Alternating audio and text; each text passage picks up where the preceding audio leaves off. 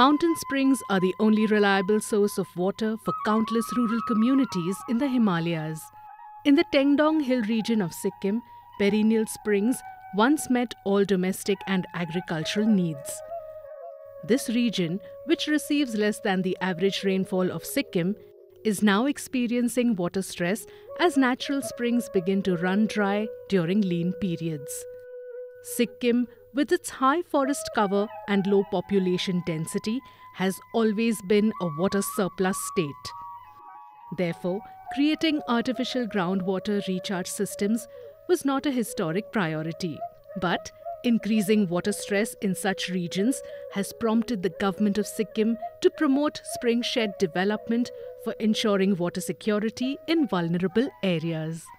GIZ, through its CCA-NER project, has supported Sikkim's Springshed development efforts through a two-pronged approach: protecting spring sources and soil water conservation in targeted recharge zones, and developing village water security plans to ensure water availability and equitable access during lean periods.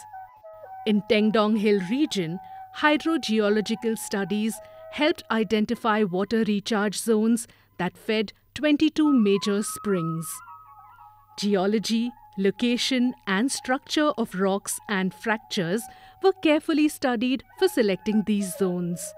Government officials were trained as para-hydrogeologists to carry out scientific surveys in the region.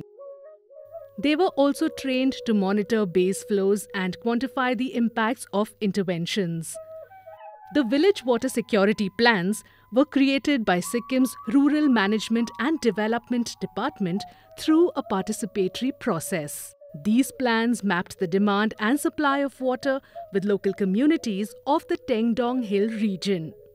Strategic capacity building and engagement were carried out to facilitate participatory planning and water budgeting.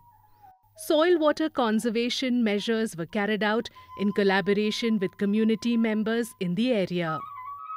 These measures were funded from the state MG-NREGA program, which is also supporting the scale-up of Springshed development activities across Sikkim.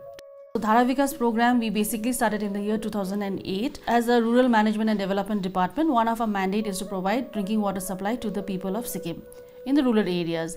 Now, when we went for developmental works in the rural areas, people wanted water because the water in the spring was dry. Not much work on Dhara Vikas has been done in other states before, so we didn't have a model to follow. So we came up with our own logical thinking, saying all the springs, especially in South Sikkim, they are not snow fed. So the only recharge that takes place for the springs is rainwater. Because of the climate change, we were experiencing heavy intensive rainfalls for a very short spell of time. Now, because of this, the water was not getting sufficient time to enter into the soil. So we thought how best we can prolong this time for the water to get into the soil, because 80 to 85% was going as runoff.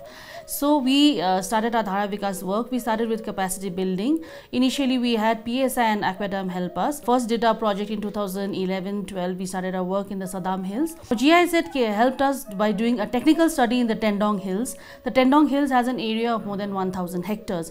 Now, we cannot go up digging trenches in the 1,000 hectares there. So which area would be the most best for us, best suited to dig these trenches, we needed to know. And because we do not have intensive geological studies here, we will have to go to the field and find out.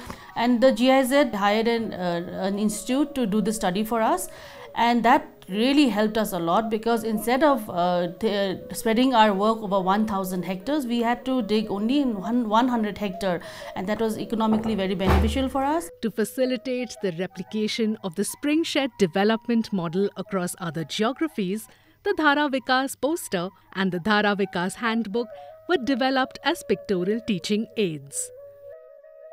These offer easy-to-follow steps for communities to undertake Springshed development activities. These experiences are now being shared with other states as well as with neighboring countries like Bhutan. The results from the Springshed development activities in Sikkim show that scientifically harvested rainwater in mountain areas can provide effective recharge for springs. And as local communities participate in monitoring base flows and building rural water security, they enable enhanced community resilience against climate change impacts.